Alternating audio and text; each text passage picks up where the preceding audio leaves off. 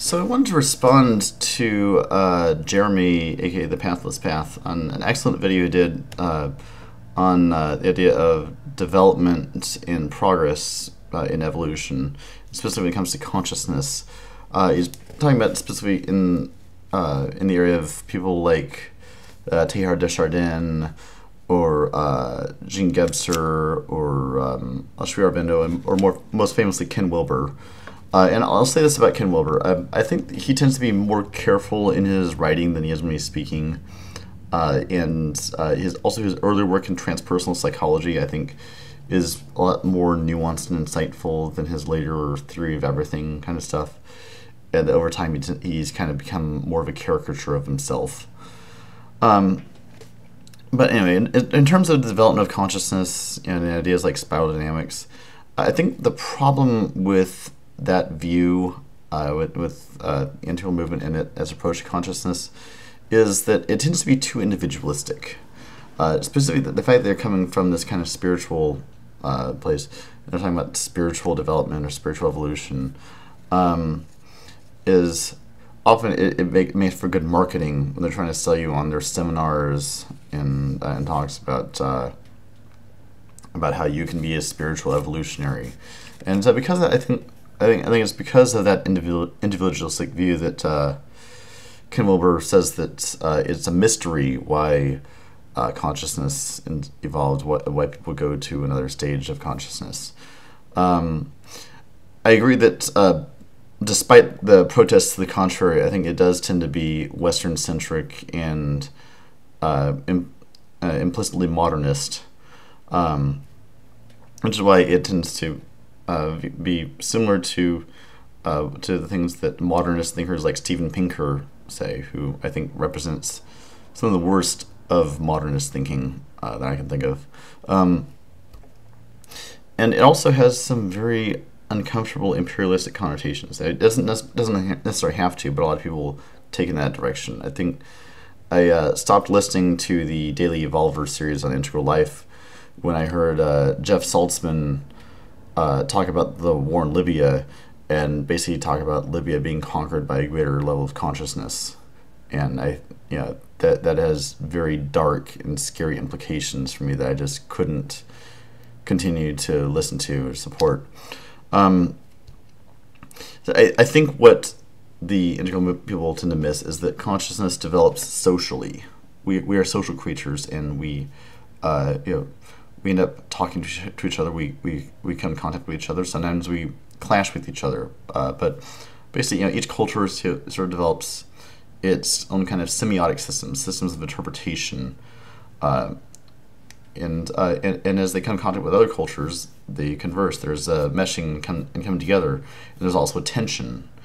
And I think the tension between the different worldviews creates a kind of novelty. I think that's basically how novelty and emergence tends to happen in general, is that through this dialectical tension. I know you tend to downplay the importance of dialectic, but I think it is dialectic. It's not linear, but it's dialectic, and by dialectic I simply mean that there's differences of intensity that form tension with each other, and through that tension it creates a higher synthesis. And I've found this even on individual level, that I think my own consciousness has developed as I've read more philosophers and conversed with many different types of people, and encounter these different worldviews. And so, I think it's cumulative, and it's also through the accumulation of these different ideas, I sit with the tension between those ideas, and then through that form of synthesis, which I call my own ideas. And I think I also agree that there's a problem with the whole transcend and include thing. I don't even think it's necessarily wrong per se, but it tends to gloss over the sort of losses that happen along the way. Transcend and include implies that the sort of previous stages are sort of preserved, untouched, within the larger circle of emergence. And I think there's a problem with that. I think that some things are genuinely lost along the way. and there may be the seeds of former semiotic systems of meaning that occur, that remain and persist within the sort of modern consciousness, but they're changed by that modern consciousness in terms of their expression. And so I think that primitivists are, I don't agree with like anarcho-primitivism that which I've met quite a few of those people who just want to go back to the Neolithic or to the Paleolithic and like relive the sort of lifestyle that people had back then. And there's a kind of romanticizing of of how people used to live back then, and a lot of the sort of quasi-modernist thinking that pervades a lot of integral community would probably tend to see that as pure wishful thinking, and and there's no real reason why anyone should want to go back to that. And I think that's bullshit. I think there's a lot to admire in these tribal societies, and for me, since I've become an anarchist, I've been talking a lot more about that stuff, about these sort of non-hierarchical community they have, or at least, I mean, to the extent there is hierarchy, it's not coercive or institutionalized in the way that a state apparatus does. And I mean, like a parent-child relationship is obviously going to be hierarchical, but it's not the kind of coercive hierarchy that you get with a state apparatus, with the police and prisons and stuff. And when I talk about that, some people have the reaction, well, why don't you go just live among these primitive tribes? But the point is that they have something that's worth preserving, and I think it needs to be synthesized with the benefits that modernity has brought us. And I think that what modernity has brought is to bring people together into this larger system. These sort of primitive tribal societies had a lot of internal solidarity between their members, and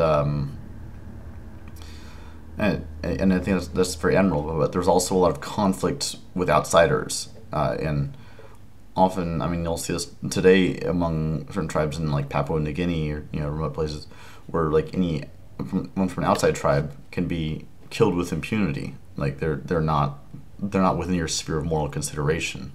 I think modernity has helped change that, but at the same time, the downside of it is that it has kind of objectified social relations through money, through hierarchy, through bureaucracy.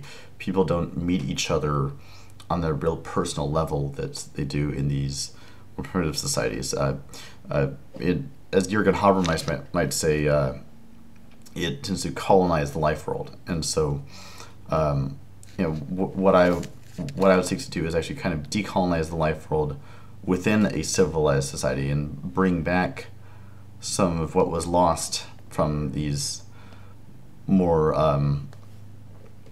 primitive tribal societies into the modern world, and see how you can create a greater synthesis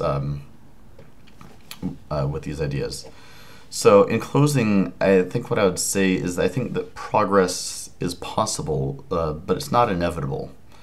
And we have to really be mindful of when we're truly being integrative versus when we're just being imperialistic. And I think that there's a lot of people within the integral community that tend to lose sight of that distinction.